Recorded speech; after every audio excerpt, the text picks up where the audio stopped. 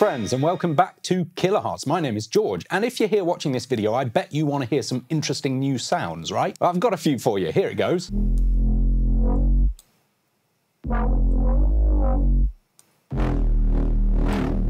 It's a nice one. And what about this one?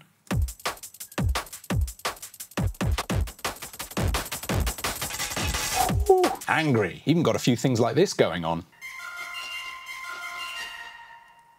So what's the secret special ingredient? Well, it's new stuff. New products, new plugins. Excited to introduce you to Shaper and Shapertable, the two latest additions to the Kilohearts ecosystem. Shaper here on the left is a free, relatively standard wave shaping distortion tool. And on the right here, Shapertable, a new premium effect, which means it costs a little bit of money, is our development on the concept of wave shaping. It has a wavetable of wave shapes to change your sound in fun ways. If you've got the Kilohearts subscription, you've got these already. And if you have a Kilohearts account at all, you'll already have Shaper in your installer, free of charge. But what is wave shaping all about? Well, let me tell you. You put a sound into this, and the amplitudes of every single sample in your sound are remapped to new values based on this curve here. Right now, it's a straight line, linear, non-curve. It's just going to give you 0 to 1 coming in as it goes out, no change. But if we start to move these values around, add new points, create a crazy crackly graph, we will hear different things happen to the sound,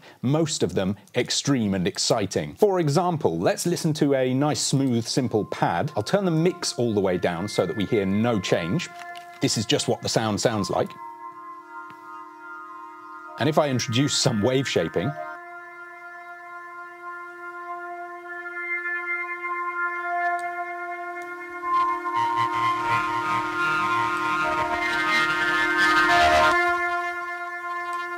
there we go, we've started to introduce some non-linearities, some distortion. And the exciting thing about this, by the way, this curve editing stuff is new as well. The exciting thing is that you can make any curve you like, any shape that you like, to reorganize the input and output values of your sound. So if we just want a gentle saturation, double click on a few of these, get rid of them, you can bring a curve in that looks kind of like this.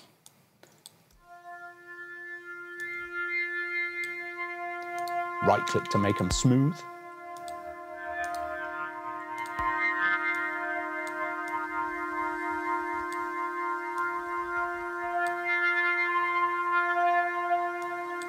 Now we're essentially just reducing the headroom. 0 to 1 is all squeezed into this small area.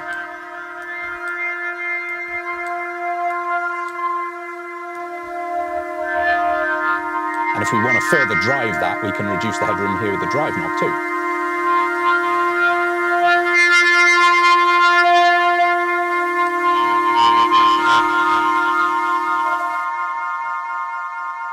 And then, of course, you can go as jaggedy and as noisy as you like. If you do a little bit of this and a little bit of that and mix it up with Morning Dew, that's all you have to do if you want to make your dreams come true.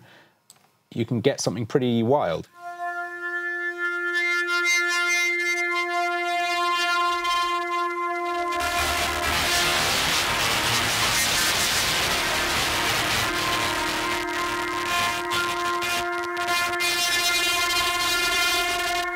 Who needs their eardrums, right? A couple of little details in this that make it a bit more sophisticated than a basic wave shaper. We've got mirror and symmetry modes whereby you can have one side of your edit mirror the other, either with a double flip, horizontal and vertical, or with just a horizontal flip, to achieve reliably different families of sounds.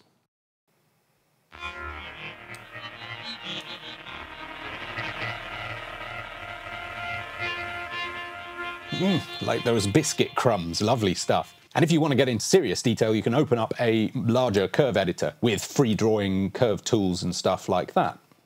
Very good fun. So that's the basic long and short of the Shaper. But what of the Shapertable? Well, let me bring you now into a bass sound in Phase Plant, where we're taking true advantage of the power of the system as a whole. We've got a square wave bass coming into a Shapertable with a curve modulator driving the sound and a bit of an LFO movement through the frames of a wavetable.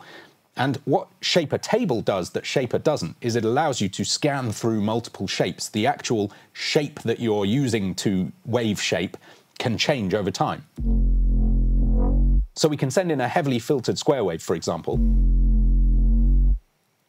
and get out some interesting high harmonics.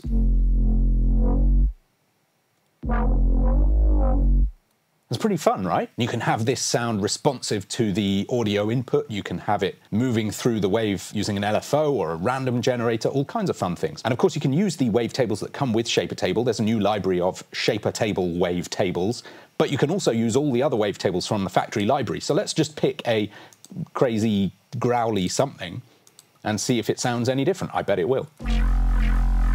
Ooh, nice. It can get pretty extreme pretty quickly. And of course, a lot of you already know you can make your own wavetables using those free drawing tools or whatever, or by dropping in samples to convert to wavetables. Almost no end to the interesting sounds you can feed into this to make it do who knows what to your sound. And I really do find that that's the thing. You're looking for sweet spots and happy accidents. So one way of doing that is by moving the bias around so that you're moving the focus of the sound left and right along the axis of the wavetable frame.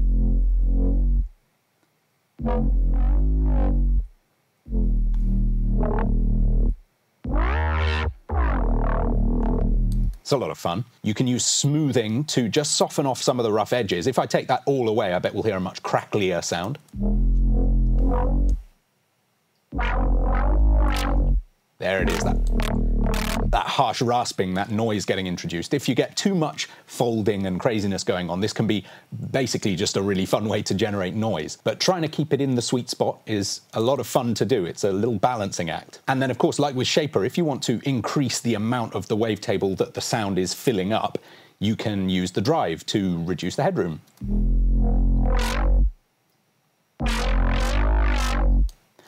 And you'll see down here we have different overflow modes. The default one is called hold, where you get to the edges of the wavetable and you just hold over the final value.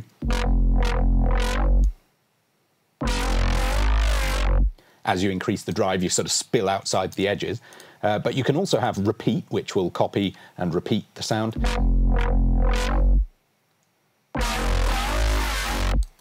So much fun. And mirror, which will give you a kind of a back and forth.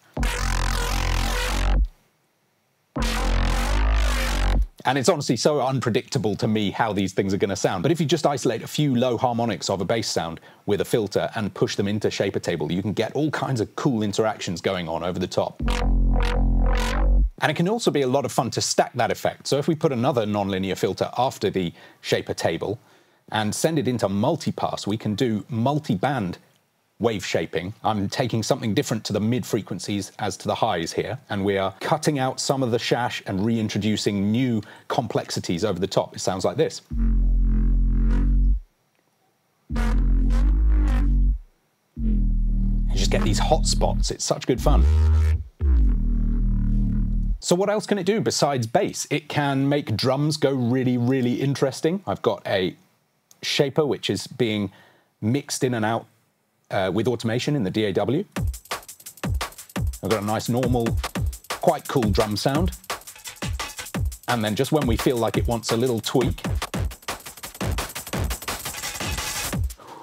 it just goes bananas with this improvised wave shape that I've thrown together. Let's just tweak it even more, make it even crunchier for the fun of it.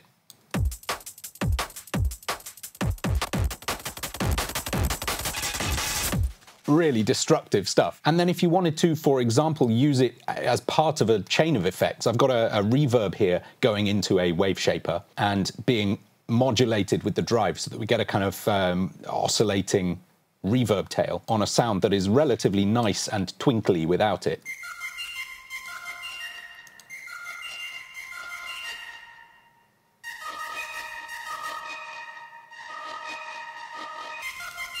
And that's the thing about the ecosystem, is that with these tools you can combine them, you can throw them around, you can do something slightly wacky and then just take the edge off, or you can drive it up to 11 and beyond, you know? So that's the exciting news today. That's the big skinny.